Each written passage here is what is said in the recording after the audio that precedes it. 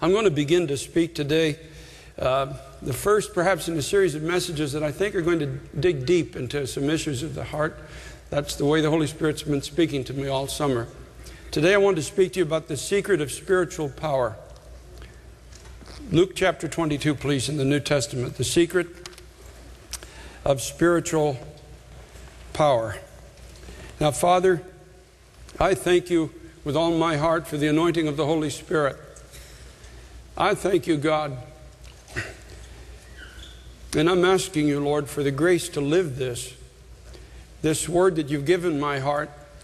And I do believe it was given to me first. I'm asking, Lord, for the grace to live it.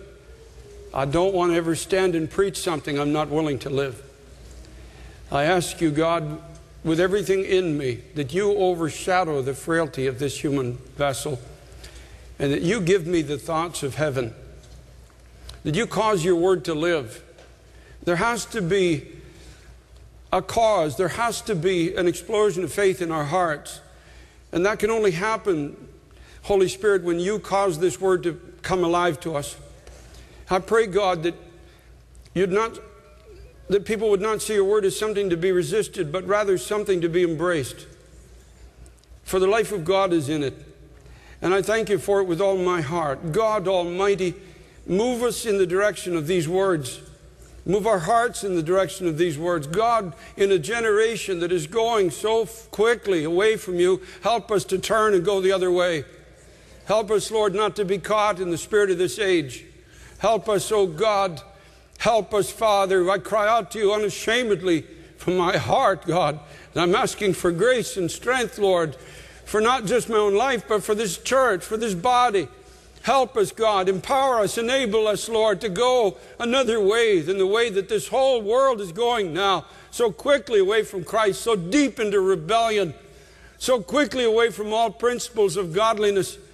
I pray, God, help us. Help us to understand. Help us to embrace. Help us to move in this direction. Help me to preach it, God. Lord, I can't speak it if you don't anoint me. It will fall to the ground. It'll have no effect. Lord, God, I'm asking you, quicken this word. Let it become the desire of my heart and the desire of the hearts of your people. Help us, Lord. We thank you for it. I praise you in Jesus' mighty name. Luke chapter 22, the secret of spiritual power, beginning at verse 24. Now you have to understand, the context of this is the Last Supper. They're at the table. Jesus has broken the bread. He's given them the wine. He's telling them he's about to be poured out, betrayed into the hands of sinners, given for humanity. And so it's in this context this discussion arises. And there was also a strife among them. Which of them should be accounted the greatest? And he said unto them, the kings of the Gentiles exercise lordship over them, and they that exercise authority upon them are called benefactors. But you shall not be so. But he that is greatest among you, let him be as the younger, and he that is chief as he that doth serve. For whether is greater, he that sitteth at meat or he that serveth? Is not he that sits at meat, but I am among you as he that serveth. You are they which have continued with me in my temptations, and I appoint to you a kingdom as my Father has appointed unto me, that you may eat and drink at my table in my kingdom, and sit on thrones judging the 12 tribes of Israel. Now let me read you verses 25 to 27 from the New Living Testament. It might make it a little easier to understand. Now here's what Jesus said. In this world, the kings and great men order their people around, and yet they are called friends of the people. But among you, those who are the greatest should take the lowest rank, and the leader should be like a servant. Normally, the master sits at the table and is served by his servants, but not here. For I am your servant. Now these are the words of Christ. These are the things that he was speaking to his disciples. He was speaking about servanthood, a concept that's not too highly esteemed today. As we live in an age where our theology and the church at large seems to have focused on personal gain, social gain, power, influence, authority, and individual greatness. where so many people, we're really ironically back in Luke chapter 22 and verse 24. They began to inquire, and there was a strife among them, which of them should be accounted the greatest. And there's this theological perspective now that is speaking to people about greatness and destiny. And it's all about influence. It's all about authority. It's all about elevation. It's all about becoming greater than other people. It's the total opposite to what Jesus Christ speaks about in the Scriptures. He said, the greatest among you shall be your servant. I remember years ago when I was pastoring in Canada, a man called me on the telephone one day and he said, Pastor, I'm so excited. He said, the Lord has been speaking to me that my life is going to amount to, there's greatness. He actually used the word, there's greatness coming into my life. And I said to him, oh, I'm glad to hear that. Our janitor just quit yesterday and we need a volunteer to clean the church floors on Monday morning. And he said to me on the telephone, well, that's not quite exactly what I had in mind. And when we speak about greatness today in the Church of Jesus Christ, immediately the natural man, that's the part of us that is not governed by the Holy Spirit. That's the part of us that is fallen with our father Adam. The part of us that is not governed by God seeks elevation, seeks influence, seeks authority, and will actually gravitate to a gospel that speaks about a greatness that is not the greatness of God. Matthew 23:12, Jesus said, whoever exalts himself shall be brought down or abased, and he that humbles himself shall be brought up or exalted. And so you can see that if we have a wrong pursuit, as it is, of this supposed destiny we feel that we are to accomplish for God, it will eventually result in our being brought down and humbled. But if we have a right pursuit, we'll find ourselves in the exact place that we're supposed to be in the kingdom of God. Jesus was not just uttering whimsical statements to us, but he was actually giving us the true secret of spiritual power. Go to Philippians, please, chapter 2 with me, if you will, just for a moment. The Bible tells us, Paul says that Christ was the express image of the power of Almighty God. He was God. It was not robbery for him to be equal with God. But yet, in spite of the position that he held, that position was manifested in the fact that Christ took upon himself the form of a servant. Philippians chapter 2 and verse 3. Let nothing be done through strife or vain glory, but in lowliness of mind, let each esteem other better than themselves. Look not every man on his own things, but every man also on the things of others. In other words, don't be concerned about yourself. Be concerned about your neighbor. Look around, see if there are needs, see how you can, see that's the essence of this is servanthood. Look around, see what needs to be done, see where there's a need in somebody else's life and do what you can to meet that need or be part of the solution to the situation. Let this mind be in you, which was also in Christ Jesus, verse 5. Who being in the form of God, thought it not robbery to be equal with God, but made himself of no reputation, and took upon him the form of a servant, and was made in the likeness of men. And being found in fashion as a man, he humbled himself and became obedient unto death, even to the death of the cross. Wherefore God also has highly exalted him, and given him a name that is above every name. He took upon himself the form of a servant. He took the lowest seat as it is in the house. How baffling to the religious this must have been. How baffling to those who, in their concept of God, were using him for another agenda. How obnoxious it must have been to Judas at the last table, the Last Supper, when he saw Jesus take off his garment, put a towel on, take a basin, and begin to wash the feet. How obnoxious this concept of God must have been to this man who had another agenda, to use God for some inner purpose, for some destiny perhaps that he saw for himself, and was using God to achieve that destiny, and suddenly to see the image of God bend his knee to fallen men, wash their feet, offer them words of comfort, serve those that he probably rightly felt should be serving himself. And how obnoxious that was. Paul the Apostle had a revelation of the power of God, and it wasn't because of his study. As a matter of fact, he said, I count everything that I have gain to this point but dung, that I may know him, that I may be found in him, that I might be conformed to the image of God in Christ Jesus. Paul could rightly say that he was a bondservant to Christ and a servant to his fellow men. That's why Paul had revelation. He had found the keys. He had found the secret. Paul became a servant to God. He described himself as a bondservant.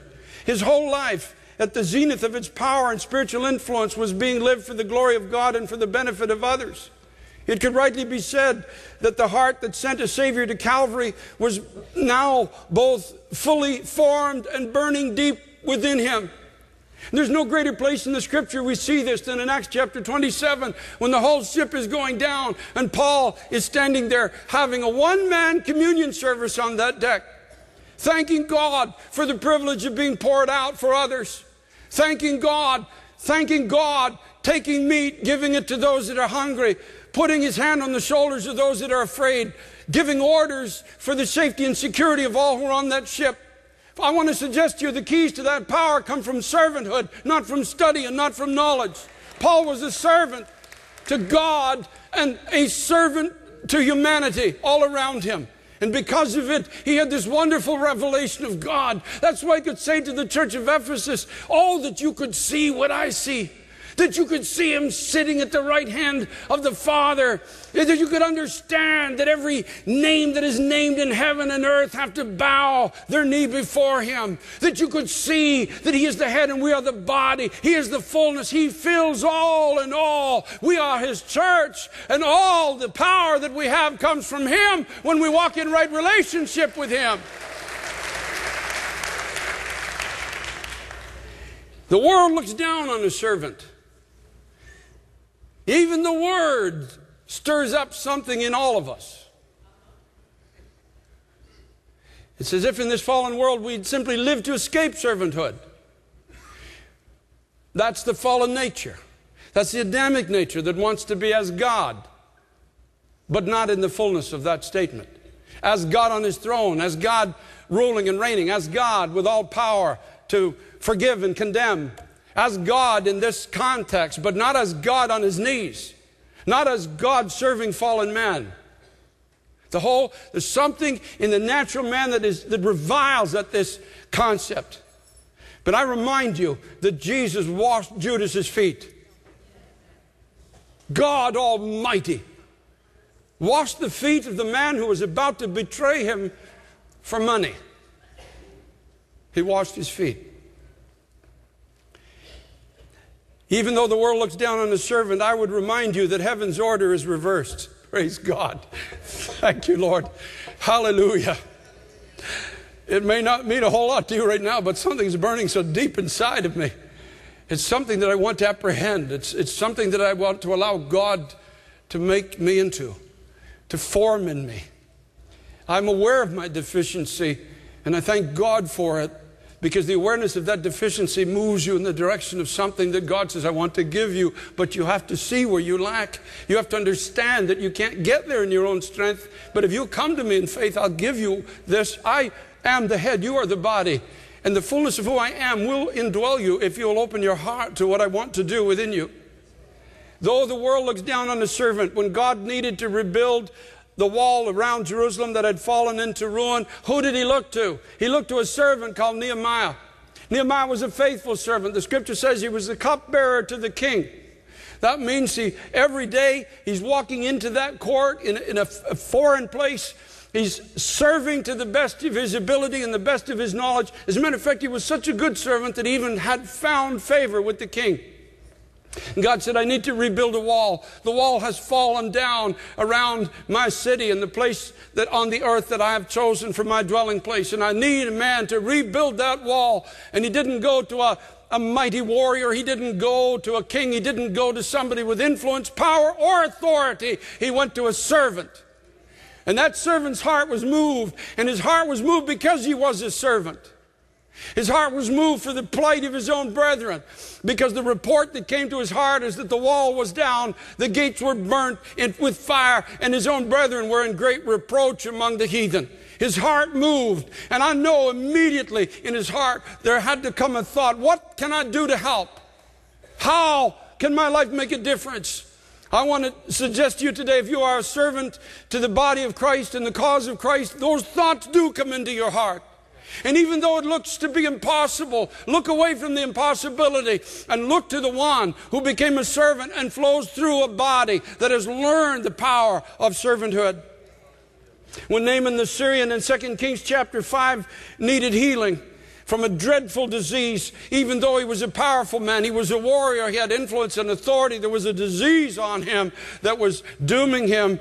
And when he needed healing from that disease, it was a servant girl in his house who knew where the power of God could be found. Praise be to God. Praise be to God. In Matthew chapter 8, verses 5 to 13, it was a servant about whom Christ spoke the words, I will come and heal him. The centurion came to Christ and said, my servant is at home, grievously sick. He's going to die. And he was a servant. And he had been such a servant that the centurion's heart was moved for him. And so was the heart of Christ. And Christ said, I will come and heal him. I want to suggest to you today that if you and I learn how to serve others, if we learn how to serve God, if we learn how to serve in His house, if we learn how to serve fallen humanity, that Christ will come to us at times that we don't know, we're not aware of it, we don't even suspect it. And suddenly healing comes into our life. This servant was at home. He was not privy to this conversation. But all he knew was that in a moment of time, this grievous illness that had come to his life, this affliction, this oppression was gone. He got up out of his bed and was suddenly completely whole. And he was whole because he was a servant. The Word of God comes to a servant. I tell you folks, a lot of people are locked out of the life of Christ because they're not servants. The Word of God comes to those who are servants in the kingdom of God. The Scriptures are locked. Healing begins to flow. Strength comes into the heart. Newness comes into the mind. Invigoration comes into the spirit. The human body is quickened. Not because of knowledge, because we've found where that knowledge is supposed to take us to. We become servants of God and servants to fallen humanity around us. This man experienced unprecedented healing in that generation. I dare say there's a lot of healing needed in the body of Jesus Christ today. There's mental healing, there's marriage healing, there's family healing, there's relationship healing, there's all types of healing. Might I suggest, instead of sitting in a circle and rehearsing your problems with other people, that you start serving your family, start serving the body of Christ.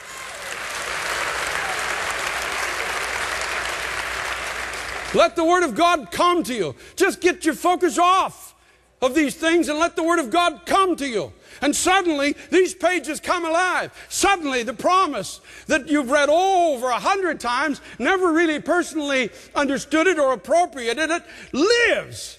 And suddenly God speaks and says, this is yours. Get up, take up your mat and begin to walk.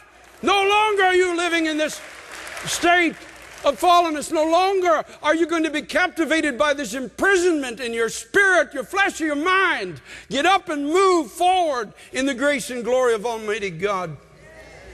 The apostles called themselves servants. Romans 1:1, Paul said, Paul, a servant of Jesus Christ. James, even though he was in a sense, a physical brother of Jesus, in James 1:1, he said, James, a servant of God and of the Lord Jesus Christ. 2 Peter 1:1, Simon Peter, a servant and an apostle of Jesus Christ. Jude, verse 1, Jude, the servant of Jesus Christ. Revelation 1:1, the apostle John, he said, the revelation of Jesus Christ, which God gave to him to show to his servants. God gave this revelation to John to show to his servants things which must shortly come to pass, and he sent and signified it by his angel unto his servant John. I want to suggest to you that revelation is largely hidden to those who refuse to walk as servants in this world under the anointing of the Holy Spirit. Acts chapter 4 and verse 25, when the early church was praying, and they were praying this revelation that God had given to King David. Why do the heathen rage and the people imagine a vain thing?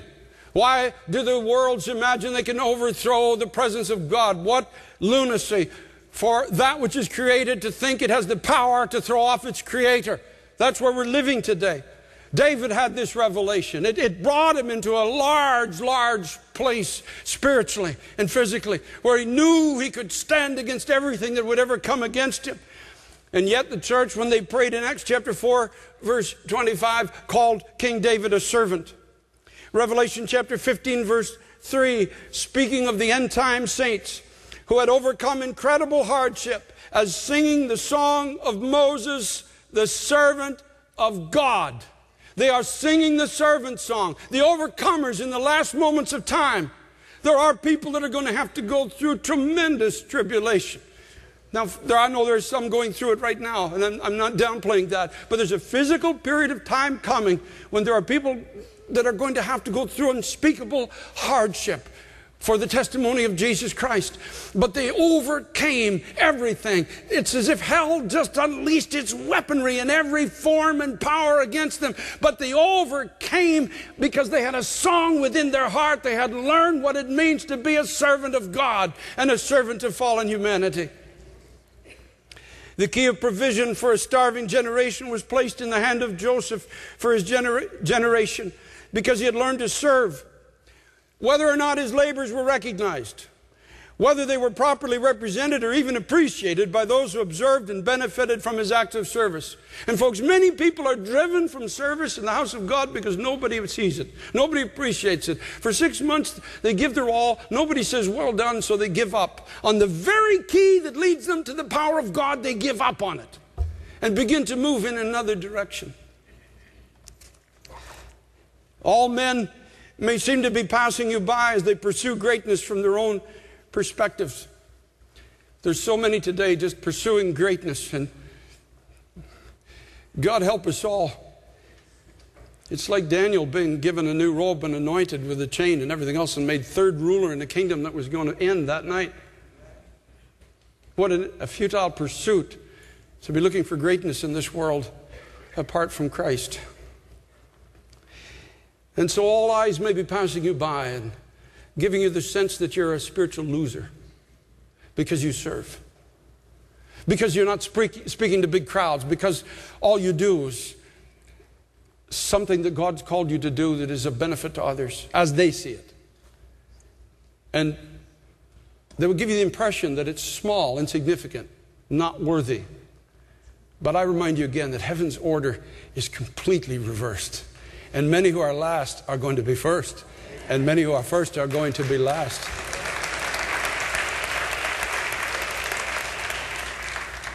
Second Chronicles 16:9 tells us there's another set of eyes upon you, looking to show himself strong on behalf of those whose hearts are right before him. You might feel trampled, trounced, unappreciated, passed by. But as a servant, you have found the secret of spiritual power. I want to say that again. You may feel trampled, trounced, unappreciated, and passed by. But as a servant, and if you continue to be a servant, you've found the secret of spiritual power. In Luke chapter 22, again in verse 28, Jesus said, "You are they which have continued with me in my trials or my temptations. I appoint to you a kingdom as my Father has appointed to me, that you may eat and drink at my table in my kingdom, and sit on thrones judging the 12 tribes of Israel." Now he's talking about power and provision in these verses of Scripture. Now you can see it as completely futuristic if you want to. There is an application that puts it in the future, in the context of after the church is gone, we will have this heavenly banquet in heaven, and we will judge, etc., etc. And there is a truth in that. We'll rule and reign with Christ. I know that. But I believe in my heart the kingdom of God came the moment Jesus Christ rose from the dead. When the Holy Spirit came down, the kingdom of God came. The kingdom of God began because Christ himself said, the kingdom of God does not come with observation. Behold, the kingdom of God is within you. The kingdom of God, I'm already in the kingdom. The kingdom is already in me. I live on planet Earth, but that's only temporary. When I leave this earth, I'm not going to a strange place. I'm going to a place I'm already familiar with and is already familiar with me. That life of God is already inside of me. The kingdom of God has come. Christ is living out and working out his purpose through my life already. The kingdom of God is already within me. And he says, I appoint you a kingdom as my Father has appointed me. Now, keep in mind again, we're at the table where he's about to be betrayed, where he's breaking bread and talking about his broken body, where he's drinking wine and talking about his spilled blood that's about to be given for fallen and frail humanity. And he says that you may eat and drink at my table in my kingdom. In other words, you don't have the strength to go where I'm going. You don't have it yet. But when the Holy Ghost comes upon you, you will have the strength. You will come to this table, and you will be given the power to be poured out for the needs of others. You'll be able to sit at this table, and this book will open, and the power of God will be released in your soul, your mind, your heart. You will know the power of God. You'll begin to understand that this life is not to be lived in God for ourselves. It's to allow the heart of God to be poured through us as His church for others around us. The natural man can't do it. You can't do it, and I can't do it. But God inside of us can do it and will do it. He will give us, according to the Scriptures, the will to do and then the power to perform. It all comes from the hand of God, and it is all given into the hand of a servant. Oh, folks, if you can see it, I know I'm only scratching the edge of this, but I see something in my spirit. I see a place that I want to go. I want to fully go there. I want to embrace it God's way. I want this heart of God to be formed within me. As a Christian man in my own home. Now, I'm not even talking about pastoring a church right now. I'm talking about as a husband. I'm talking about as a father. I'm talking about as a neighbor to my neighbors. I'm talking about as a friend to my friends. I'm talking about something and places that I can't give, I can't go unless God begins to do it within me. Praise God. And out of this knowledge of a servant comes provision.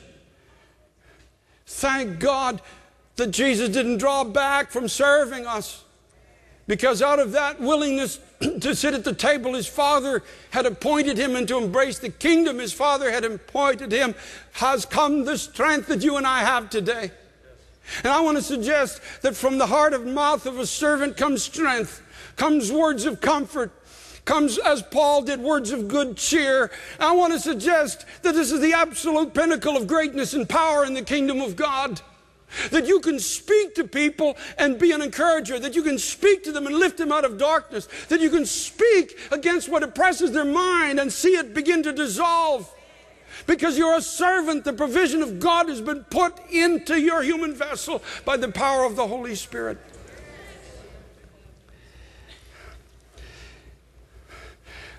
It's so hard to serve a generation where everybody's just clamoring for their rights.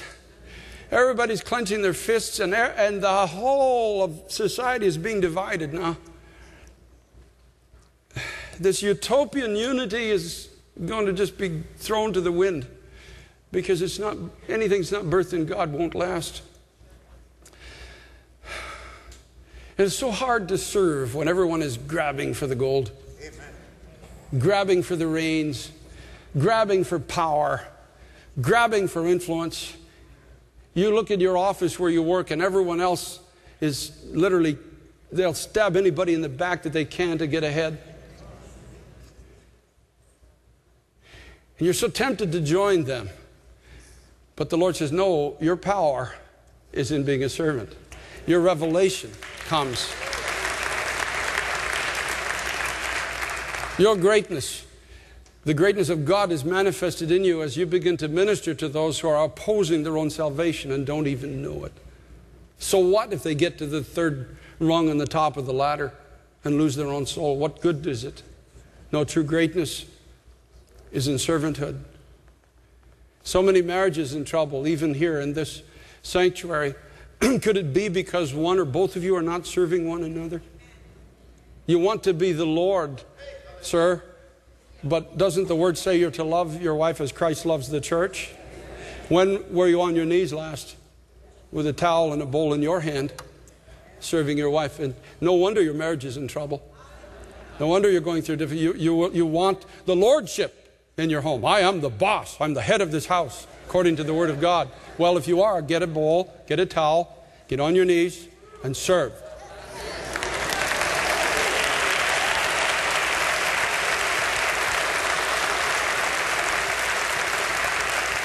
There's true power in it. Folks, can you imagine the healing that would come into homes if men became servants?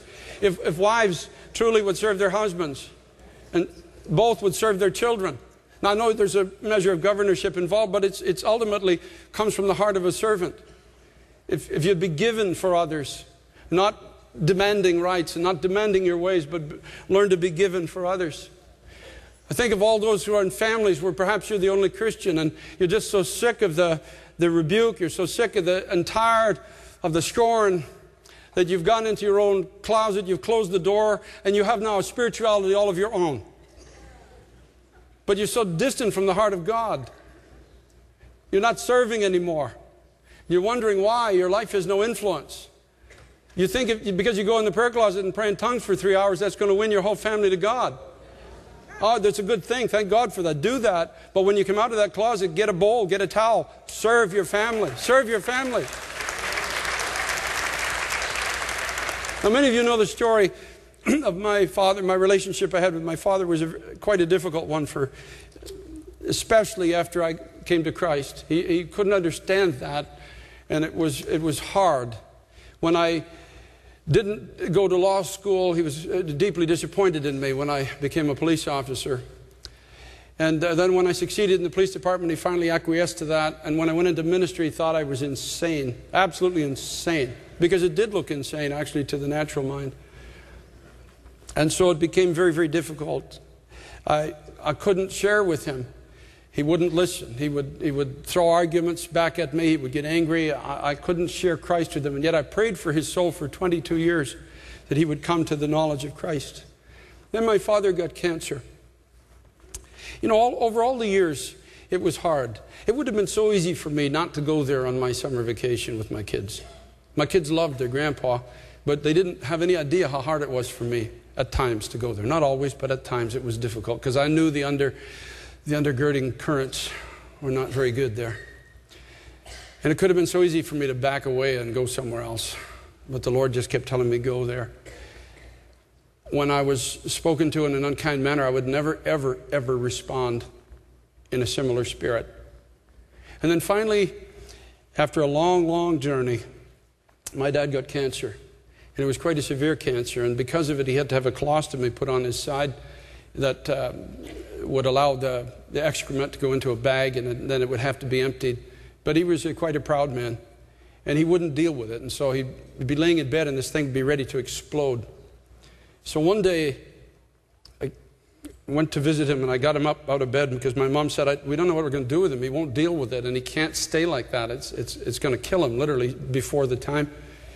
So I got him up out of bed, and I sat him in front of the toilet, and the nurses had said, you know, you're not going to be able to deal with this unless you put on a mask, and you've got to put perfume in that mask because the cancerous excrement it's quite a nauseating smell. But I refused to. I said, no, this is my father. I didn't put a mask on, and I unfolded this thing over the toilet, and I had his excrement all over my hands. I cleaned it out, cleaned it off, cleaned him, talked to him about the fact that he had to do this. I served him, folks. Sometimes your hands got to get dirty when you're serving somebody. Then I took him back and I laid him down in bed and I said, Dad, for one more time, I want to tell you what it means to be a Christian. And for the first time ever, he listened to me. He didn't listen to me because the argument had changed. He listened to me because his excrement had been on my hands. And I hadn't said anything about it. He knew I was there to serve him. And the power, there's such power in being a servant. Not holding to your rights. Doing not what you think is right, what you know is right. Not what you feel is right, but what God's word says is right. And he listened to every word I had to say. Then I left for New York, and the next time I visited, only a few days later, he was ready to give his life to Christ, and I led him to the Lord.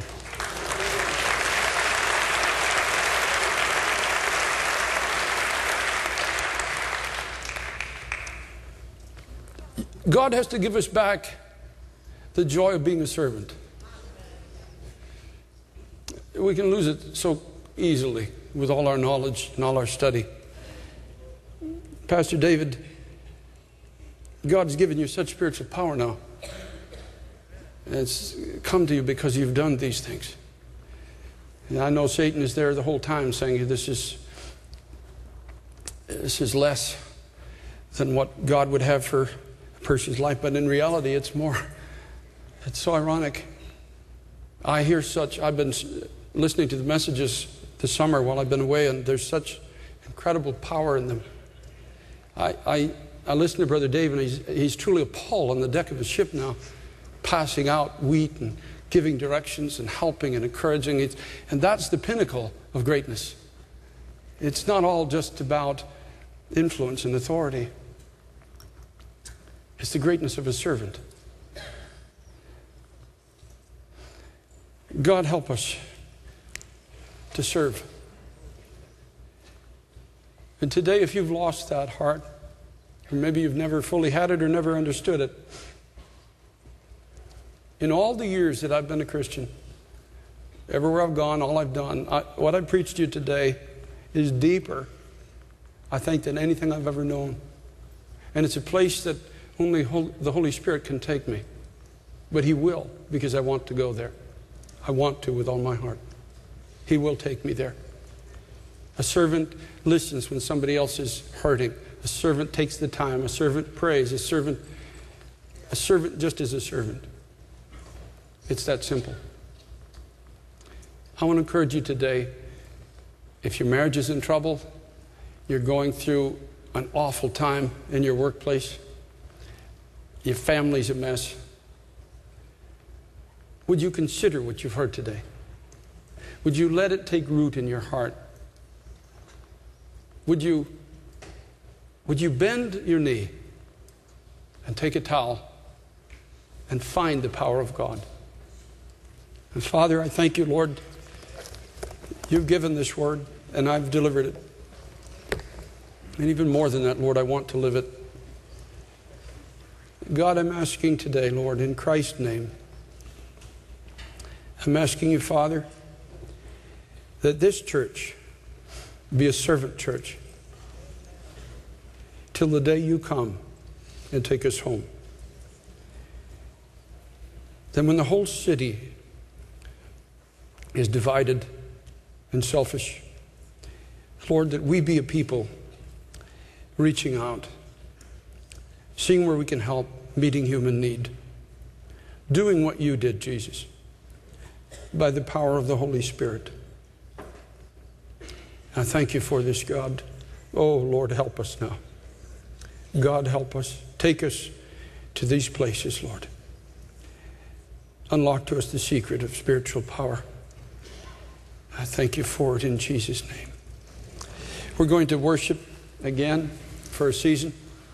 And as we do, if the Holy Spirit has spoken to you and you need to be a servant and you want to be, just join me here at this altar. Let's stand in this annex. You can stand between the screens if you don't mind, and we'll pray together shortly. Make your way here and think about the situation where you need the power of God to get through. Praise God. The Lord is not looking for kings, He's looking for servants. Thank you, Jesus. Thank you, Lord. If your marriage is in trouble, would you get down here? If your family's in trouble, get down here.